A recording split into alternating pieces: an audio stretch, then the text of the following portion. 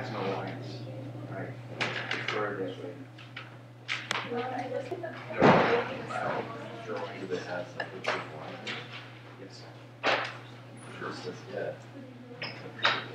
Okay, let's get started with a new series of 3 lectures. Here they are on learning and memory. So we finished sensory systems now. You know everything about how information gets into the brain. And now we're going to turn to what your brain then does with that in order to consolidate it, store it, and use it for the future. So there's 3 chapters in the book here that cover that. And as with all the other lectures, it's going to be a lot of material. It's kind of similar to maybe the vision lectures to some extent, in the sense that this will be kind of an overview of memory systems, and then there'll be some of the synaptic circuitry that underlies memories, and then there'll be other forms of memory and memory modulation in the next lecture.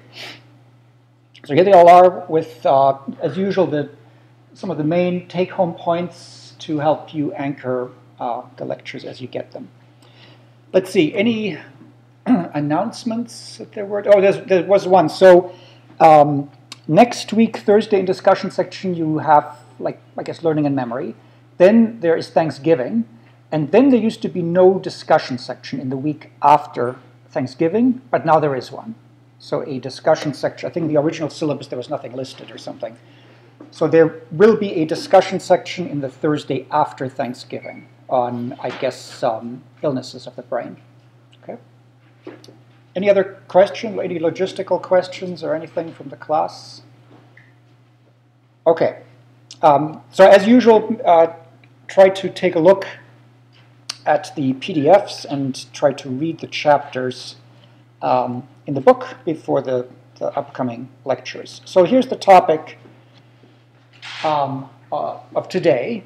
Here's a question that you guys might want to map onto analogous questions that we've asked in the past with respect to sensory systems. It was quite easy in the case of vision and hearing. It was harder in the case of somatosensation. Does anybody want to take a stab at giving an answer to the question of what is memory? What would you say memory is? Yes? This would be a bad guess, but to know what is where I'm remembering. Okay, great. So that was a straightforward mapping onto the answers we had in the past. And certainly it's in part correct. So the answer was to know what is where by remembering. It shows you that memory is active. And in order to remember something, you need to often employ very strategic things. So you experience this firsthand all the time, and you need to remember things for an exam. They don't just pop into your head. You have to try and retrieve them. They're in there, but you might not be able to get them out of your head. And then knowing what is where is certainly part of it. And that's actually a big part of what we'll talk about in today's lecture in relation to declarative memory, which is thought to be memory that binds together different types of information about events, like what and where, and in the case of memory, declarative memory, episodic memory, also when. So you would embellish what you just said and say to know what was where when, and to do that through recollection. Let's just think about that for a second more and see if anybody wants to come up with a further answer, because if you think about it the way we just said it, so the memory is to know what is where and when it happened by remembering it. If you just stop there, you would say, so what's the function of that? So I think about the past, and I can reminisce about something that happened at a certain place at a certain time. So what use is that? It already happened. There's stuff in the past. What use is thinking about the past? It happened. I have no control over it. So is there a more functional answer that somebody would like to take a stab at? Yes?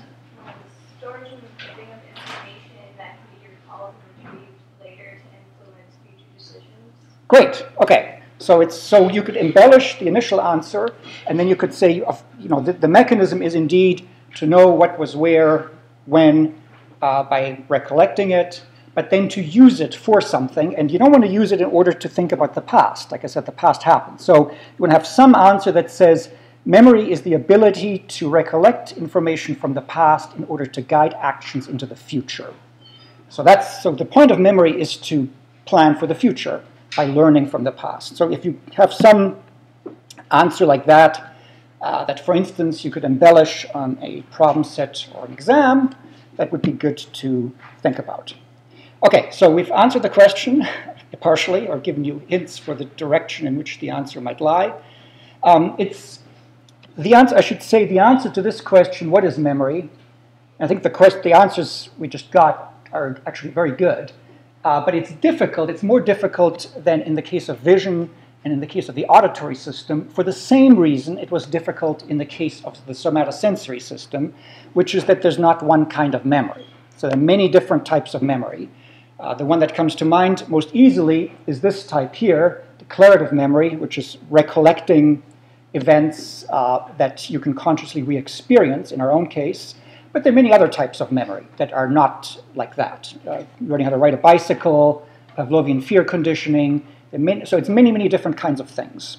And that's one reason it's a little more difficult to come up with an answer to this question. But certainly one thing that unites them is to be able to use information from things that happened in the past to guide future action. The two big types of memory we'll talk about: declarative, which is sort of everything you can tell me about and what the person on the street would normally mean by memory, and everything else, which is like how to play chess, how to ride a bicycle, all kinds of memory that are not things you can tell me about, but they're more things that you've learned how to do, rather than information that you can recollect and tell me about. In addition to that heterogeneity in different types of memory, there is heterogeneity, or there are different types of phases of memory in terms of the mechanism. And typically these have been divided into three. That's not a strict partition, but there's initial encoding. You have to get stuff into the brain. There's consolidation, often over quite some time. You have to make sure that you don't forget it and it gets stabilized, often embellished. Sometimes you have false memories. There's lots of complicated stuff going on over time. And then eventually you have to get it back out again and retrieve it or recollect it. So those are all distinct stages of processing. So that also makes it more complicated. So we'll talk about those. We'll talk about types of declarative memory and some of the brain systems. And then on Monday, Henry Lester will tell you about the cellular and synaptic basis of memory. What do we know about the detailed cellular mechanisms that implement some of these, in many cases, psychological level processes. And then next week, Wednesday, we'll talk about non-declarative memory and also memory modulation. So there's several core puzzles to think about, thinking about memory. The two main ones are here. So one, and they're kind of complements of one another. So one is, how do you get changes encoded in the brain? So you might immediately think of multiple mechanisms, and there are multiple mechanisms. Many of those map onto multiple phases in time. So you might think, well, if I just keep a bunch of neurons active, and they keep firing in some kind of reverberatory activity, that's memory. I would have some representation, and as long as it's active in the brain, in the sense of neurons continuing to fire after a stimulus has disappeared, that's memory. You might think that that wouldn't be a very efficient way to store all of your memories, and indeed it's not, because you have to keep all your neurons firing for everything that you ever experienced. So in addition to that, you might say, well, I can turn them off, but I'm going to have some other changes, for instance, actual ultrastructural changes in the connections that they make with one another, or in the genes that they can transcribe. And to some extent, those processes map onto short kinds of memory, like working memory that you can think about actively, and long-term memory that decades later you can recollect. So it's many different kinds of things. But that's one challenge. How do you do that? How do you encode those changes in the brain?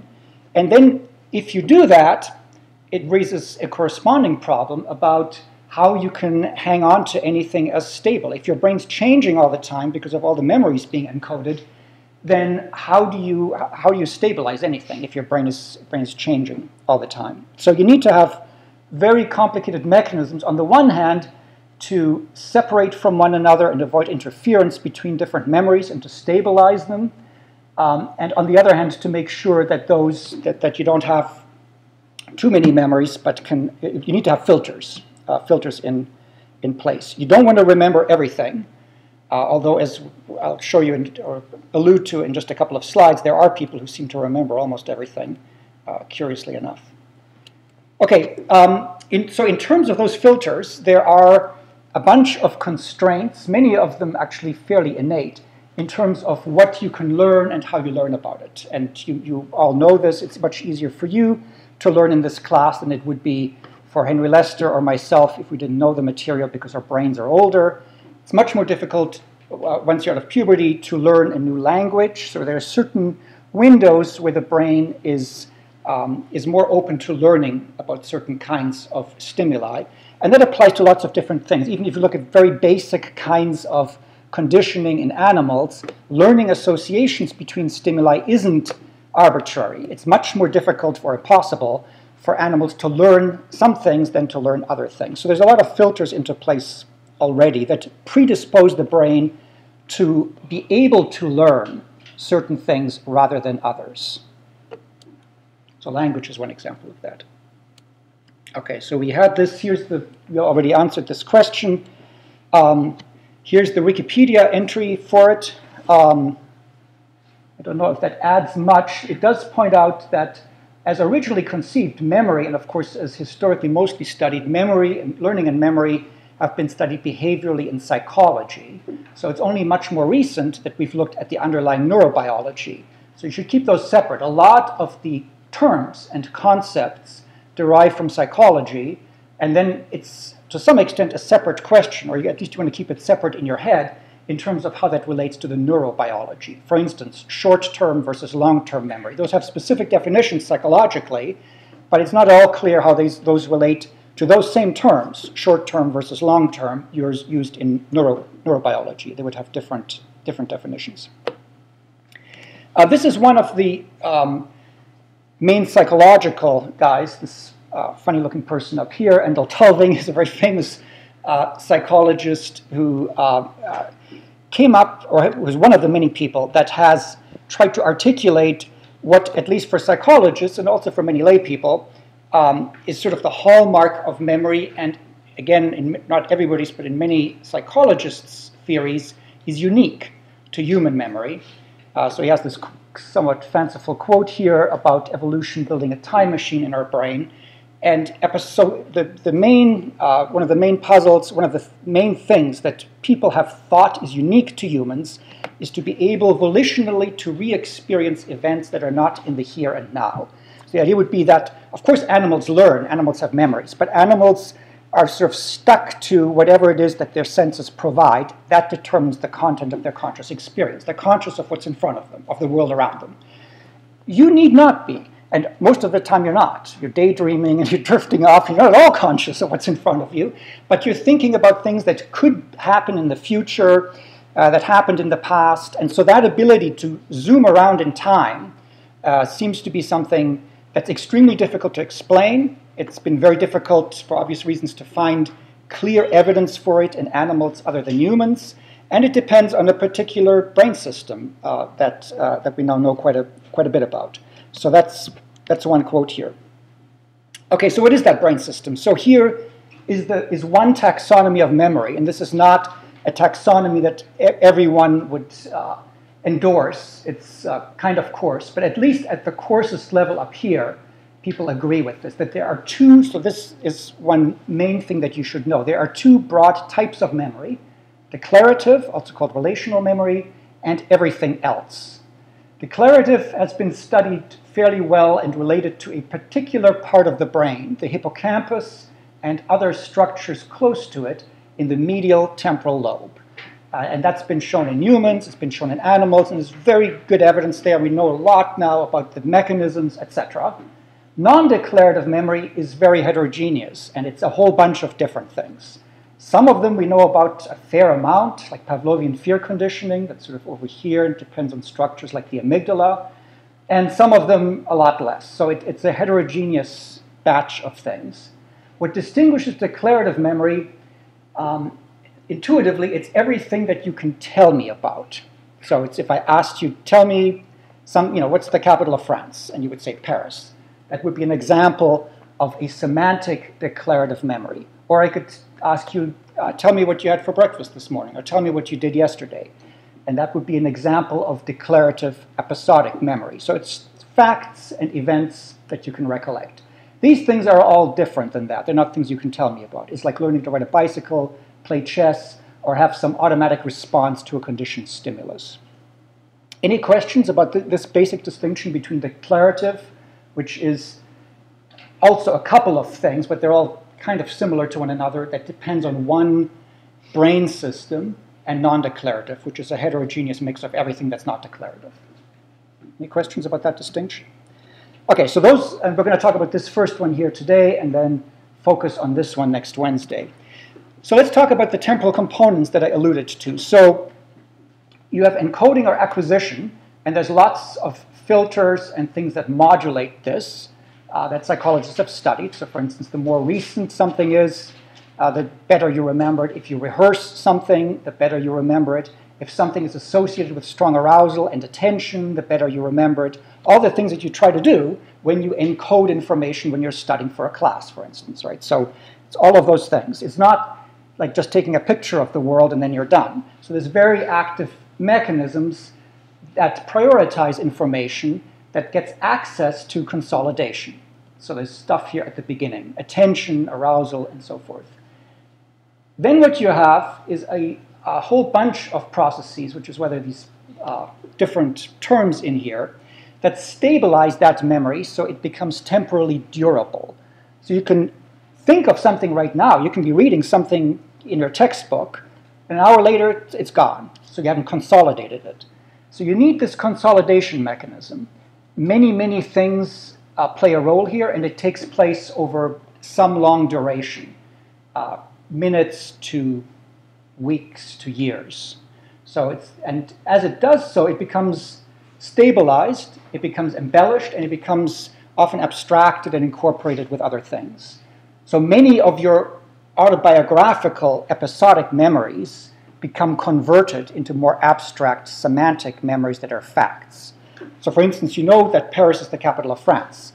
But if I asked you, well, give me the specifics of how you know that. When exactly did you learn that? Where did you read that? Give me that specific autobiographical memory. That's lost. So you say, I don't know, I heard it multiple times. I read it in a book, and somebody told me when I was little, and whatever.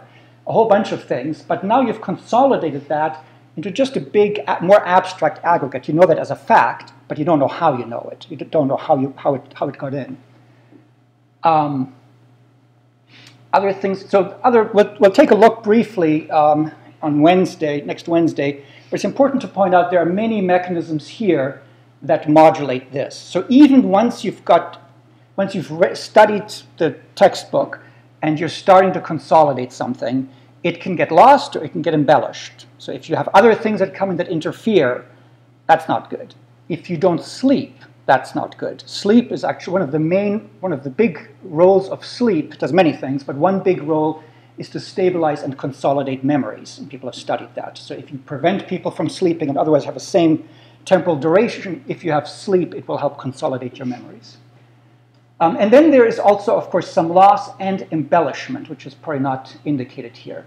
So memories can become false. You can have false memories over time. They can become repressed. You can have a lot of modulation here over time. So that's consolidation. And then finally, if you wanted to do something with it, you would recall it. Every time you recall a memory, of course, it becomes a stimulus in its own right. And so when you recall something, it can be re-encoded and then reconsolidated. And so you can have reconsolidation there. Here's one scheme for how this works in the abstract. So if you see a car or some picture in your book, your visual cortices would have a representation of that. So that's schematized up here. So remember, we had all these different maps that map the color, the direction of motion, and so on in higher level visual cortices. You would have object recognition of this car and its context. This would be represented in sensory cortices. So that's your percept and presumably a big part of the content of your conscious visual experience of seeing a car. Then there would be higher level regions that encode conjunctions between that, the context in which the car occurred, when it happened, and so on. And this would be not just a single step, but a layered hierarchy. And then once you have that, the idea is that these higher order regions could sort of serve to reenact or simulate the original car.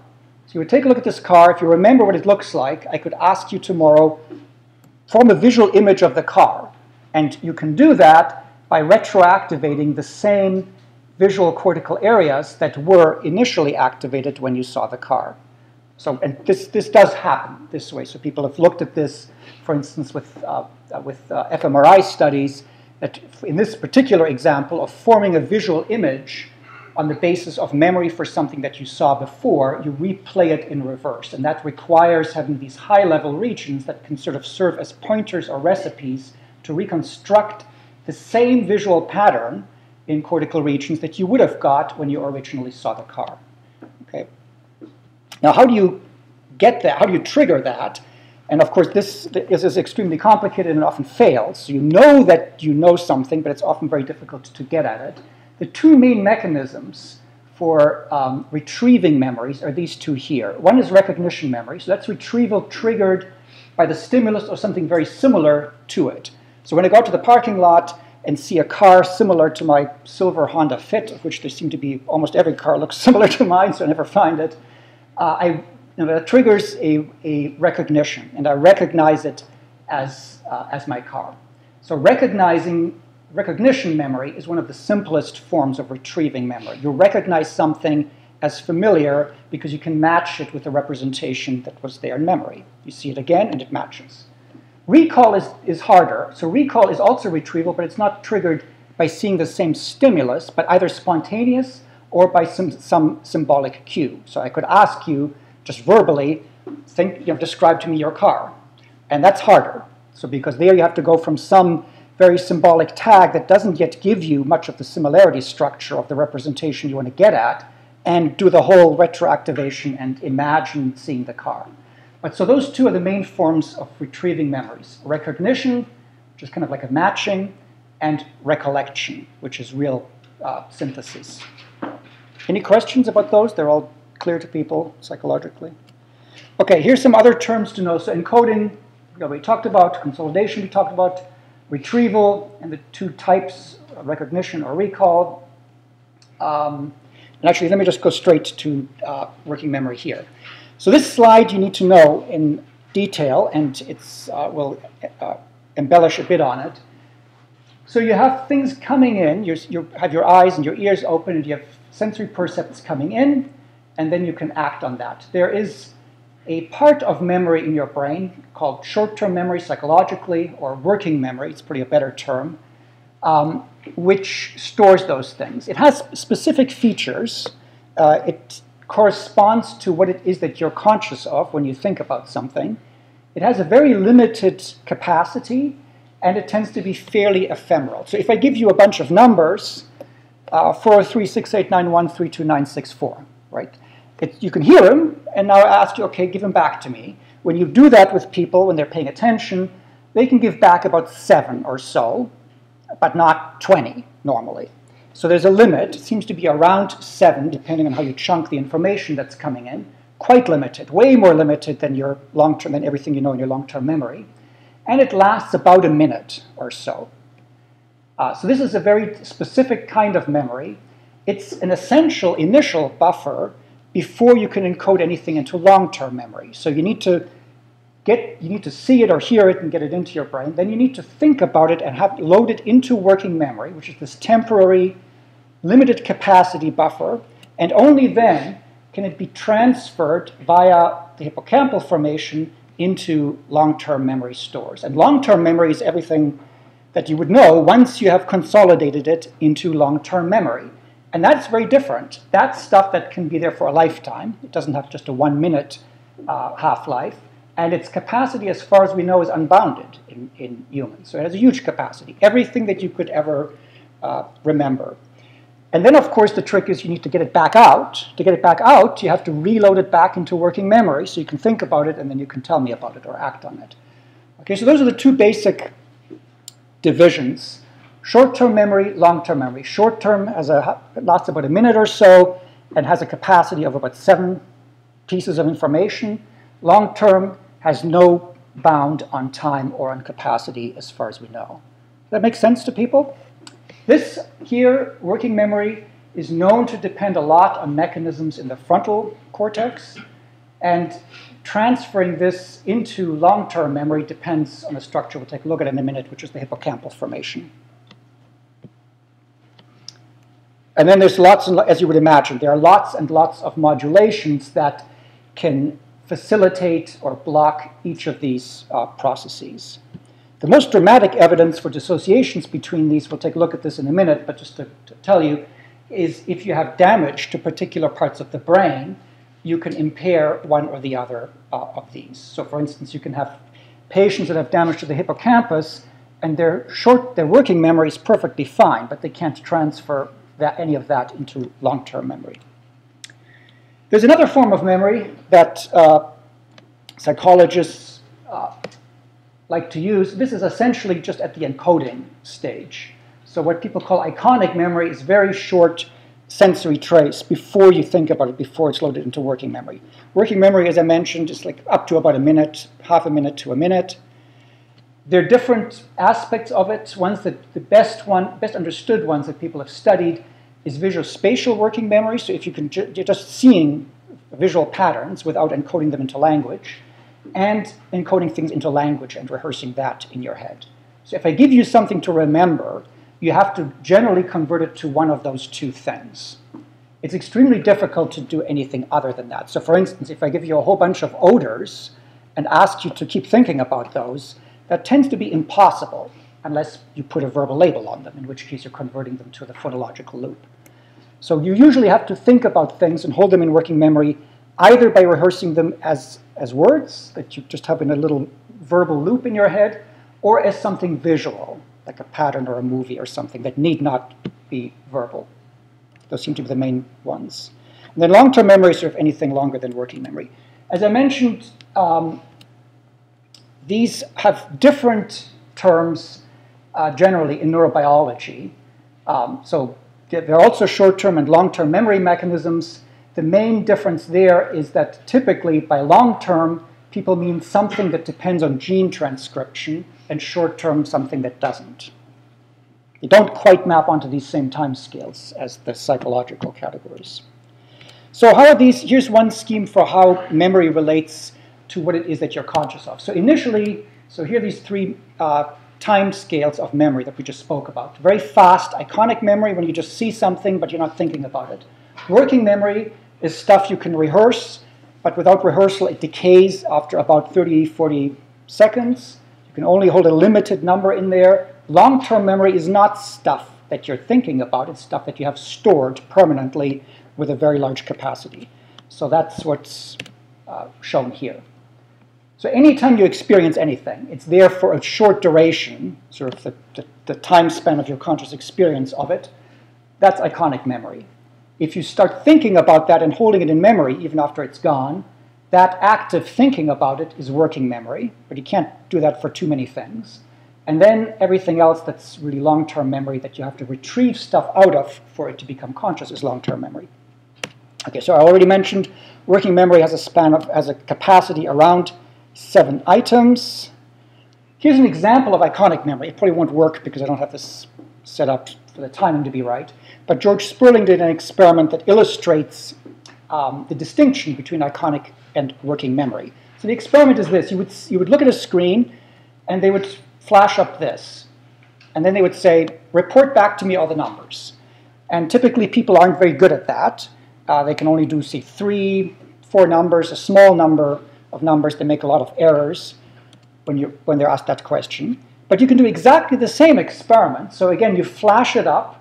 But right after flashing, after the stimulus is off the screen, at the offset of the stimulus, you cue people to think about a particular row. So it looks like this now. You have those come up, and then you would see, with better timing than I've done here, something like this. If you do that, people are able to report that particular row very well, even though the cue for what to pay attention to is only after the offset of the visual stimulus. So that shows you that even after the stimulus is gone from the screen, there is still some short duration trace That presumably has to do with latencies in the retina, latencies in responses of neurons in visual cortex. There's still something there that the brain can use in terms of a visual representation, even though there's no stimulus on the screen. That's iconic memory. So this example shows you how, if you give a particular cue, somebody can use that ephemeral sort of 1 to 2 second trace of sensory memory and iconic memory to transfer it to working memory.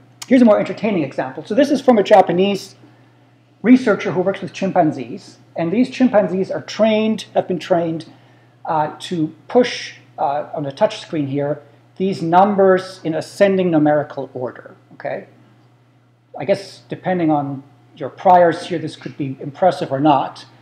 At any rate, each time they go down and get a little raisin or something, which is the only reason that they're doing this. But so they can do these numbers, they can recognize, after a lot of training, they can recognize what these numbers are and push them in ascending order. Okay, that doesn't have anything to do with memory. The experiment that he did was to now show that these chimpanzees have a remarkable, or seem to have a remarkable iconic visual memory by masking the numbers right after they're up. So now the experiment is this one, which is very hard. So it's the same task, except as soon as the numbers come up, they're masked.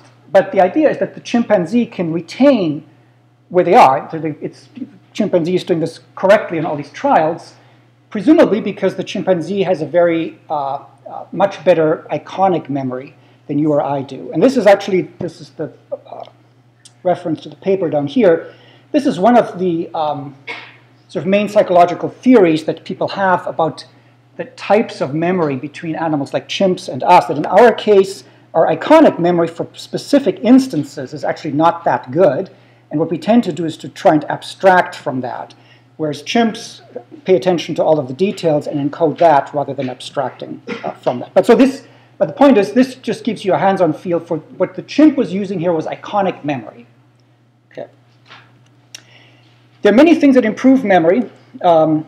And psychologists have studied this in great detail. The more recent something is, the more easy it is to remember. It's not too hard to figure out. If it's in working memory, that's certainly one case. Even in long-term memory, there tends to be a decay, active forgetting, interference with other memories. All of those processes are minimized if something is very recent. If you pay attention to it, this augments encoding and consolidation of memories. Emotion has been studied a lot in relation to traumatic memories. Both of these mechanisms, attention and emotion, are probably similar, and people have looked at the particular chemicals like norepinephrine that is released when you're emotionally aroused that seem to modulate memory encoding. In general, if you ask people to just tell you about autobiographical memories, they will be able to remember emotional events in their lives much better than less emotional events in their lives. They're encoded much more strongly. This can also go in the opposite direction if you have traumatic memories, in which case they can be repressed in some cases, etc. But so emotion is a big modulator of memories. Repetition is, of course, one. So what happens in repetition is that you keep holding something in working memory. Working memory decays after about 30 seconds if you don't rehearse something, but you can actively keep rehearsing a bunch of phone numbers for as long as you like. And each time, as long as you're thinking about it, it is gradually being offloaded and consolidated into long-term memory. So if you keep repeating it, you will give long-term memory a much better chance to consolidate that memory.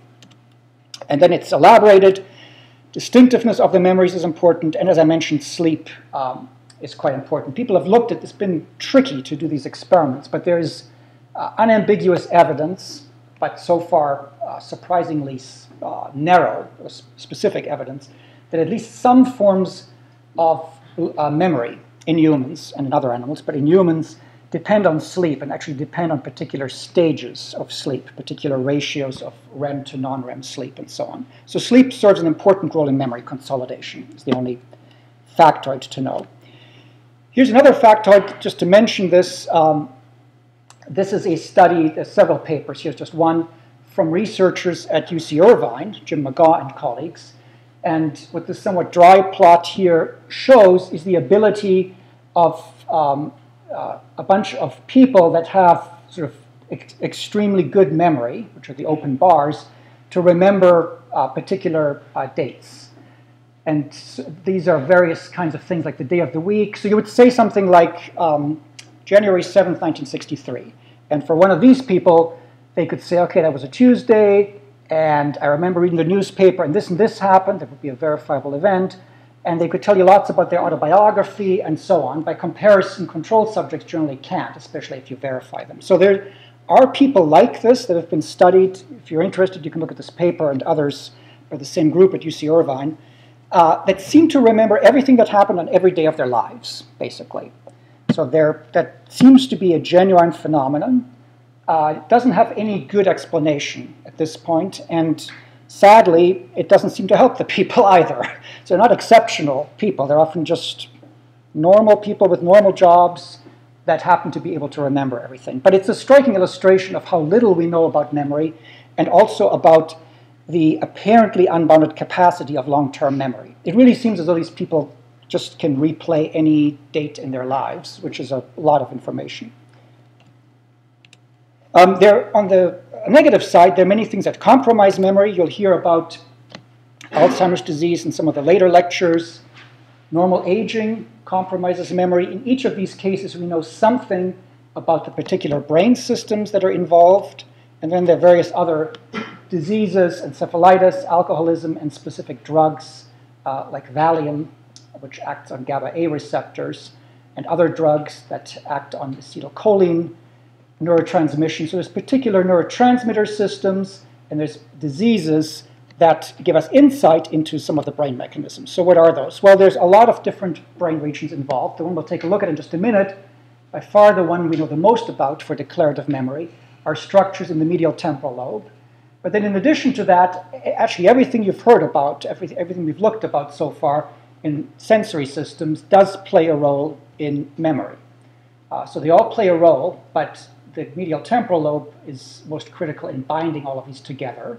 So there's a bunch of systems there in cortex that subserve declarative memory, and then that's modulated by all these other structures that have to do with signal to noise in terms of how memories might interfere with one another, with strategies for how to retrieve memories when you think about them. So there's lots of sort of modulatory systems in from these structures that are shown at the bottom here that can interact with this medial temporal lobe memory system, which involves interactions between medial temporal lobe and the rest of cortex that's responsible for declarative memory. So what do we know about that? Well, the main knowledge started with one patient called HM, who had epilepsy, and his epilepsy originated in this region of the medial temporal lobe, including the hippocampus. So neurosurgeons came in and they removed bilaterally on both sides of the brain the hippocampal formation and surrounding cortex, basically the medial temporal lobe, in this patient HM. After the surgery, so actually let me take a look here. It's a little hard to see, but here is the hippocampus that's been lesioned. Actually, this is pretty clear here. Here in this scan, these regions up here, these white ones here, and these T2 weighted scans of an MRI image show the regions in this patient's HM's brain that were lesioned. So there was a fair amount known about roughly the region that was lesioned. There's a lot more known since he passed away, and people sectioned his brain down at UCSD. There's actually a video you can watch of this brain being sliced in this block here. So people did post-mortem histology, and they know exactly now which parts of his brain were lesioned. So he had damage to the hippocampus and some other parts of the medial temporal lobe that resulted in a very specific impairment that you need to know. So here is where the surgery took place. That's the time of lesion to the medial temporal lobe. So very old memories from his childhood he can remember. So that's there. That's stored, and he seems to be able to recollect that. As you get closer and closer to the time of this lesion, he remembers less and less. So the name for this is a graded retrograde amnesia. So it's an amnesia, so it's impairment in declarative memory. Retrograde means it's for memory prior to some manipulation, this lesion, and it's graded. So what this shows you is that the medial temporal lobe, the hippocampus, is important for consolidating information from the past. So this is stuff that happened in the past, and then you lesion the hippocampus, and it produces the amnesia. So this means that the hippocampus must still be important even after something happened for helping to consolidate it, but that role becomes less and less important the more remote the memory is. So if it's just 1 minute before the lesion, and you do the lesion, then you wouldn't remember anything. If it's like an hour, the role of the hippocampus would be less critical, etc. So there's a time-dependent role for the hippocampus in consolidation, which should make intuitive sense to you. The more you consolidate it, the more stabilized the memory becomes, and the memories themselves then become independent of the hippocampus as such. Going forward, it's as you would expect. So going forward, nothing can be consolidated because the hippocampus is critical for that initial consolidation, for transferring information from working memory representations into long-term memory. So there's a complete anterograde amnesia. So he can't learn anything new, and he remembers things from the past differentially well, such that the closer they get to the lesion, the worse his memory is. That's shown here. It's maybe a bit hard to see, but so here's just one original old experiment. If you show him pictures of famous faces, actors, politicians, etc., and here's a comparison control subject in invisible yellow at the top. Here's HM. So his lesion was in here, and you can see that if you go remotely in the 1940s, he remembers all those people. He can recognize the faces. As you get closer to the time of lesion, there's this graded retrograde amnesia, and anything forward, any new faces, he hasn't consolidated at all, and he can't recognize them. Any questions about that syndrome that's produced by lesions of the hippocampus, a graded retrograde amnesia together with a complete anterograde amnesia? What is spared is everything that's non-declarative. So this is one of the key pieces of evidence that shows the distinction between those two big initially psychologically defined forms of memory. So you can learn non-declarative memories just fine. There's no anterograde amnesia for non-declarative memories. So for instance, if you ask him to learn something he's never done, to do, it's a little hard to see here, mirror tracing. He can learn to write his name or draw things while watching what he draws in a mirror. Okay, so normally if you do this, you go the wrong way. It's pretty hard. If you keep practicing, you get quite good at this, and he gets quite good. So that's what's plotted down here, and he retains that knowledge. Same thing for any other kind of motor memory. Same thing for Pavlovian fear conditioning. All these different memories that are non-declarative seem to be both learned and retained normally. There's no amnesia, either retrograde or anterograde. So this seems to show that the hippocampus plays a selective role in the encoding or the initial consolidation of declarative memories. Any questions about that part? So let's take a look at this picture of the brain that we had before and see where this fits in the overall scheme of things. You've seen this a bunch of times now. So you would see something, and this is, as you can see, not HM's brain or a human brain, but a monkey brain, on which they've schematized this.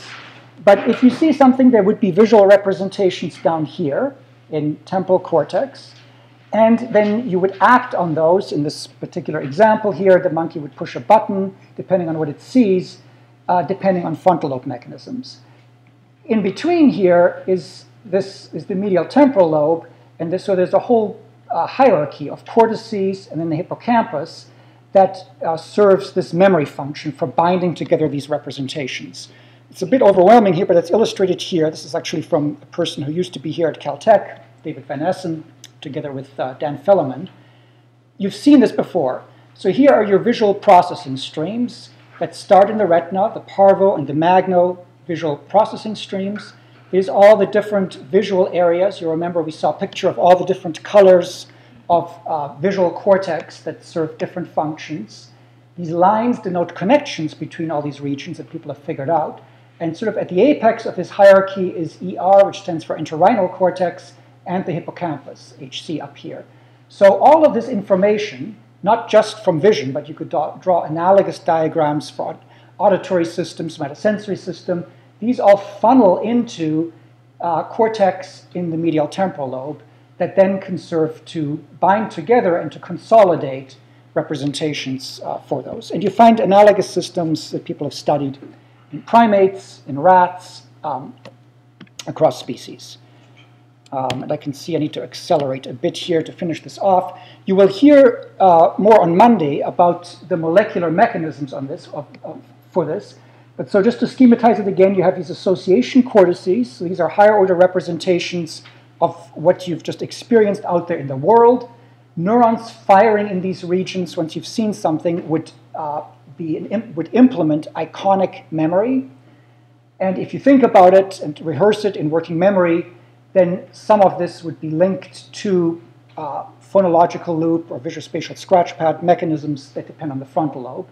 But this information, these representations of what you experience, feed into these cortices here in the medial temporal lobe and eventually into the hippocampus. And then there are mechanisms in the hippocampus that is shown in this blown up version here that are quite well understood at the cellular level that stabilize those associations between all of these different patterns so that you can bind together a memory and reconstitute it and replay it when you recollect it. And as I mentioned, those consist of different mechanisms. There's some mechanisms that are relatively short-term, and again, this is not the same short-term sense psychologically, but short-term in terms of the neurobiology, which means that there are changes in receptors, phosphorylation of receptors, efficiency of synaptic transmission that is independent of gene transcription. And then there are long-term mechanisms that depend on transcription factors, on new proteins being made, and on longer-term changes happening, like insertion of receptors and actual ultrastructural changes, like making new synapses. I think this is pretty much the same thing here. And then finally, one thing worth pointing out is that, as you heard in the development lecture, in addition to all of these changes, there are in fact new neurons that are born in your hippocampus, and those also play some role in memory. That's not very well defined, but it's clear that they do play a role. So you have multiple mechanisms in this brain region, some having to do just with plasticity at a synapse in terms of just potentiating synaptic transmission, some longer term in terms of actual changes in gene transcription, ultrastructural changes, and indeed birth of new neurons that all contribute to the memory function of the hippocampus. Most of what we know about the detailed mechanisms in the hippocampus come not from people, but from animals. And so one big question is, how would you test this? So everything I've talked to you about so far all depends on sort of conscious recollection, language. How would you test declarative memory? How would you test hippocampal-dependent memory in animals? What do you find if you lesion the hippocampus in animals? Well, it's not that they can't tell you about facts anymore, because they couldn't tell you about facts in the first place. What they can't do is something that's similar. They also don't seem to be able to bind together information that is stored in this hippocampal-dependent way. And the way that people have studied that, I'll just go straight to this here, is in the so-called Morris water maze. So if you take a hapless rat here, the task that its brain has to perform is to bind together information about the spatial location of some object. So you have it zoom around, it can swim around in this milky bath. There's a submerged platform here it would like to go to, but it doesn't know where it is. So you put the rat in, zooms around, it really hates swimming around, eventually it finds the platform. You do that a whole bunch of times, and eventually, after many trials, it makes a beeline to the platform. It has learned the spatial location of the platform. How has it learned that? It can't see the platform, it's underwater. The only way, under the milk, the only way it can learn where the platform is by integrating spatial information of a bunch of things on the walls, etc., with its own body location to figure out where this is spatially located. So this is the one test that people have developed in animals, and one that seems to many people to be the most analogous, at least in rodents here, to this kind of declarative memory, which is spatial memory. Like declarative memory, we have to bind together information from many different sensory representations into a memory. When something happened, where it happened, what was there. Same thing here. The animal has to bind together information about many different spatial cues and its own body location to figure out where something is located in space. If you manipulate this experimentally, so this would be sort of much more precise versions of what happened to HM in the human case in a mouse. So you take a mouse and you put it in this Morris water maze, and you can find that normally, that's shown up here, the mouse will go over to the quadrant where the platform is, and it has learned this. If you lesion the hippocampus, it will not do that, and it will zoom around like this. If you do something more precise than that, if you inject drugs into the hippocampus that interfere with the molecular mechanisms for memory in the hippocampus, that prevent mechanisms like long-term potentiation, block certain glutamate receptors like the NMDA receptor, you find the same kind of thing. So there are good correlations, certainly, through experimental manipulation between manipulating the particular molecular mechanisms in the hippocampus, finding changes in the physiological signatures of memory, long-term potentiation, and finding changes in the behavior of the animal. So you might think these are quite different, that in the human case, declarative memory depends on generating information about facts and so forth. In the animal, you're looking at spatial memory. And in the animal, you can't do what you can do in humans. You can't ask it about facts. But you can certainly test spatial memory in humans, and people have done that. They've done this in a number of different ways. Maybe one of the more entertaining and one of the initial studies done in England was to look at London taxi drivers. So it turns out, not all of you may know this, that if you want to become a taxi driver in London, you have to take this test called the Knowledge. You can look this up on Wikipedia. That's supposed to be the hardest test in the world. In fact, there's lots of websites that will sell you all these CDs and special things on how to train for becoming a London taxi driver. It's sort of extreme training in spatial memory. So for those of you that have visited London, you know the sort of Byzantine arrangement of all the different streets and alleys and so forth. And you have to have a spatial map of that. You have to know where things are located in order to be able to quickly reenact all that spatial layout that you've learned about, so that you can very flexibly say, if I'm at point A, what's the shortest route to get to point B? So this also illustrates another key aspect of declarative and of declarative memory, both verbally and spatially, in that it's very flexible. So you can use it for many different kinds of things. So if you want to get around in a city like London, you have to train a lot and you have to bind these things together. People have done functional imaging studies in humans. The details of these may not be too compelling for you. There are more modern ones now. But they have looked at this region of the brain, the hippocampus, in people, in London cab drivers, and they find that there are indeed both functional and, what's shown in this slide here, structural changes in the hippocampus. And moreover, those correlate with how long you've been a taxi driver. So you find that there are changes in the hippocampus that correlate with time spent being a taxi driver. And people have done similar studies in animals. So there seems to be quite a strong, again, correlation between the hippocampus and spatial memory, as there was between the hippocampus and verbal declarative memory.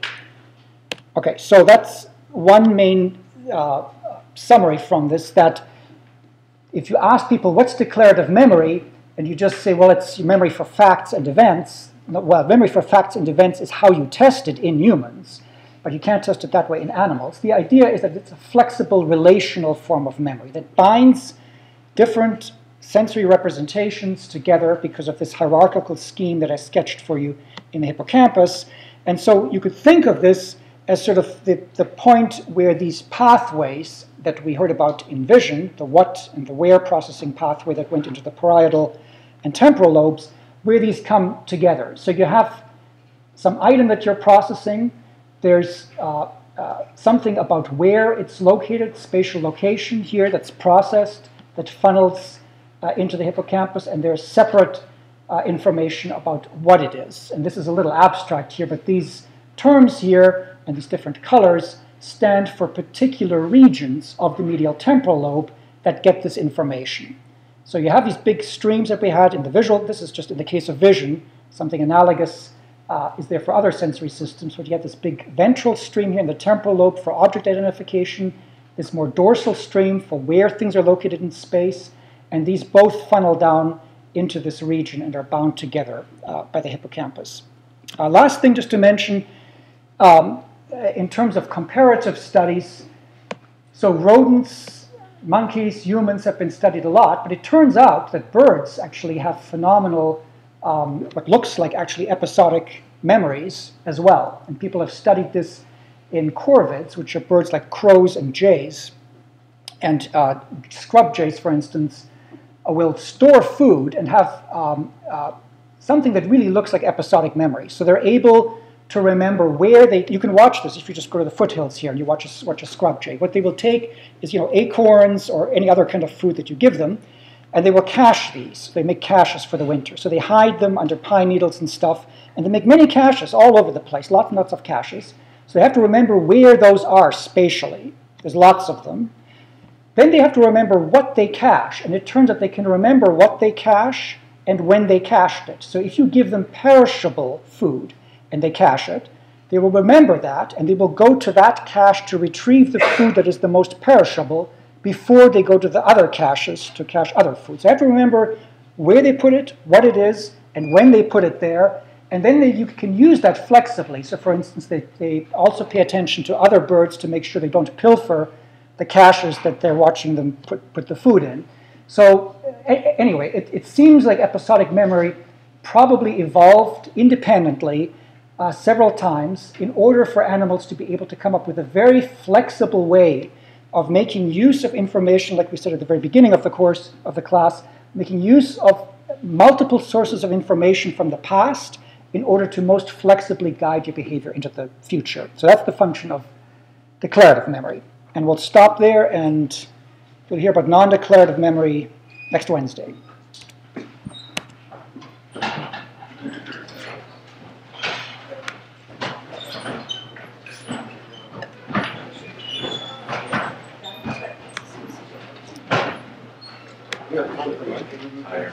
I have time for a coffee. Sounds good. Sounds good.